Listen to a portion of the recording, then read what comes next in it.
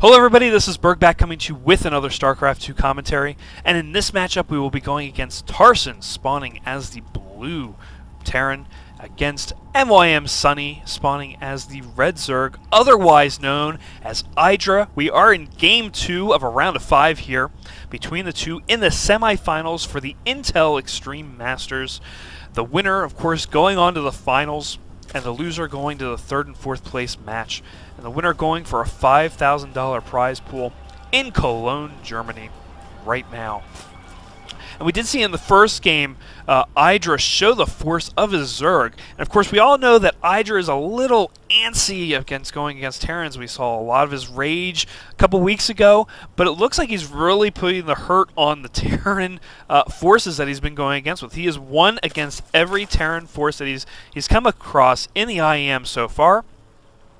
So I don't know if we'll see any different with this matchup. He is, of course, ahead 1-0 right now in this best of 5.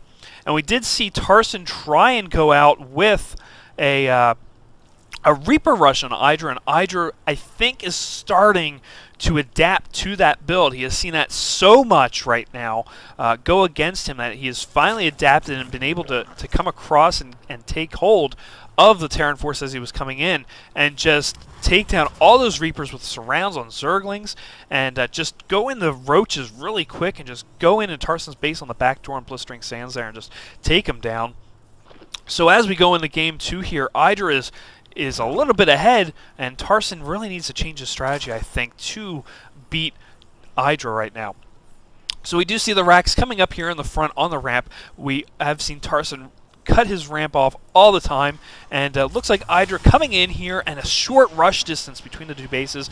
IdrA sees how close Tarson is probably saying, this is not good at all.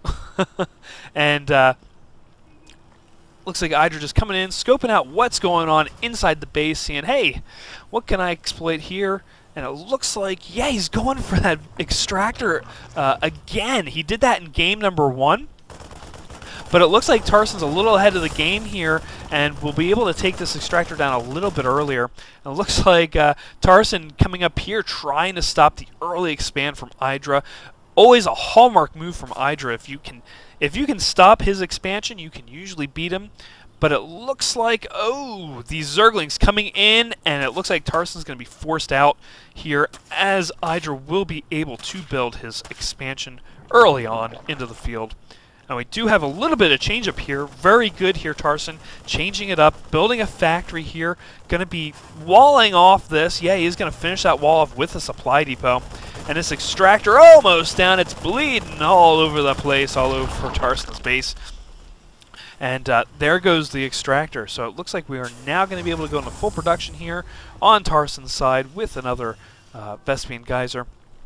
And this Queen getting ready to go down into this expansion with a spine crawler as well. It looks like he's getting ready for some kind of Hellions here with that spine crawler, knowing that this factory is here and producing something.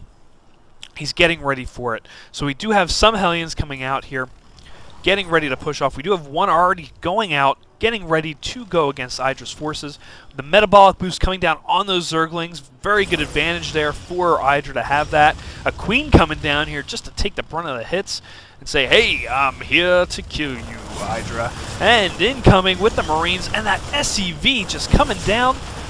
And bye-bye, Mr. SCV. You were really nice to know. And another SCV taking it in the face from those Zerglings as more forces for Tarson start coming up. And more Hellions in here, starting to burn the Zergling, the Queens down. Another 2 Queens down. That is a big hit for IdrA there, as his spine crawler trying to submerge before it gets killed. And it does get down. It looks like one Hellion goes down, but the Marines and that Hellion are able to take that one spine crawler down. As all IdrA is now making is more and more Zerglings to try and push Tarson back as much as possible. Of course, this Flame doing really nice work here against IdrA's forces, and that one Hellion just trying to get away as much as possible. And now a complete wall off here, and IdrA, knowing he can't get up, has to retreat with more Hellions coming out here for Tarson. And we do see some with this 1-1-1 build here, and I'm going to keep saying 1-1-1. I know people are going to leave comments down below about a Destiny Cloud Fist build. I'm not going to call it that, guys. I'm just going to say that right now. So we do see Hellions coming out. We do see a cloak coming out for those Banshees as the Zerglings start coming up again. I don't know what they're doing. They're just trying to get up there, but it's not going to happen as we see this Banshee now starting to come around. He could, I don't think at all that IdrA saw them coming out, so Tarson may have a little bit of an advantage here against IdrA as this is going in here, but I think he does see it now. He does see that Banshee coming down.